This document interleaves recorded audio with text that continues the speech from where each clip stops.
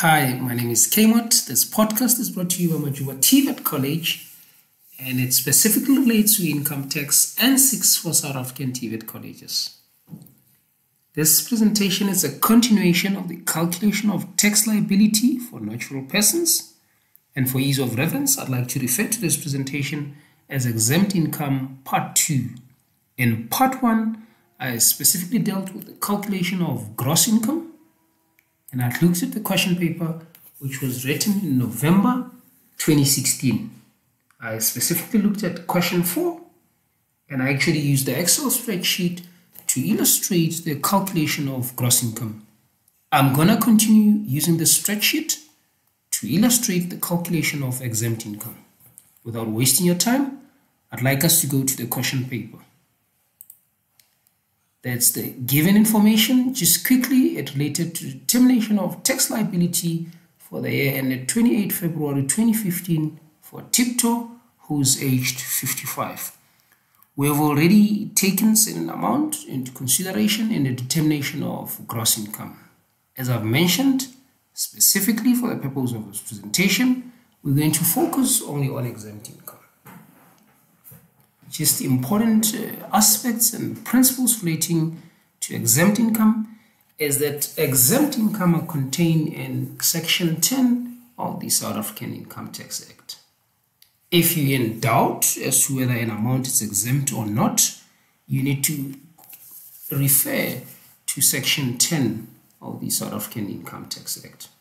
Your textbooks, in fact, all income tax textbooks, contain Section 10. For the purpose of our studies, there are two basic exempt income, and these two exempt income are highly exemptable. And those two items are interest received. There you go, interest received. I just quickly want to highlight that in yellow. Can we get the highlighter? There you go. That's interest received and dividends received.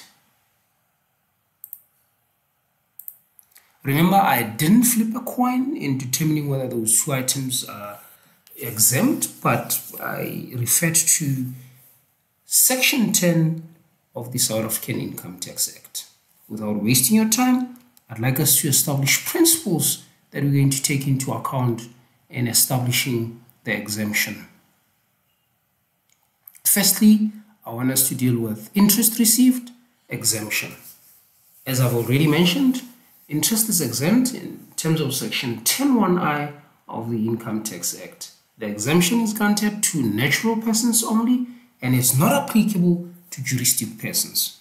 Juristic persons are companies and closed corporations.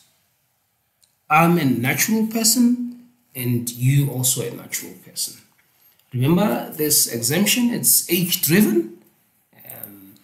The Section 10(1)(I) clearly makes a distinction between two age categories for the exemption.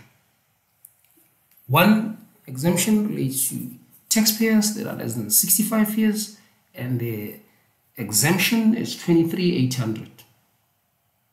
And the other age category refers to taxpayers that are 65 years or more, and they're granted the exemption of 34,500. So essentially, when you're dealing with this exemption, firstly you need to determine whether the amount of interest was taken into account in determination of gross income.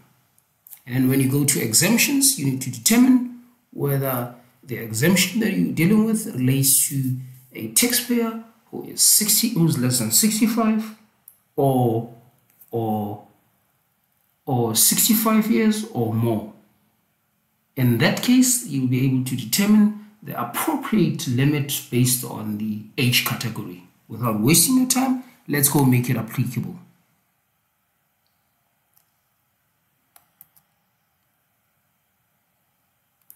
Okay, I'd like us to go to the Excel spreadsheet quickly. Remember, certain cells are pre-populated because I already discussed those calculations in Part 1 and the determination of gross income. So those are pre-populated. Please follow Part 1 to. to determine how those amounts were calculated. I'm going to highlight the two items that are exempt. That's interest received. I'm just going to use yellow. Dividends, those two items are exempt. Firstly, let's tackle dividends received. As we've already tackled the principles relating, let's tackle interest received, as we've already tackled the principles relating to interest received exemption.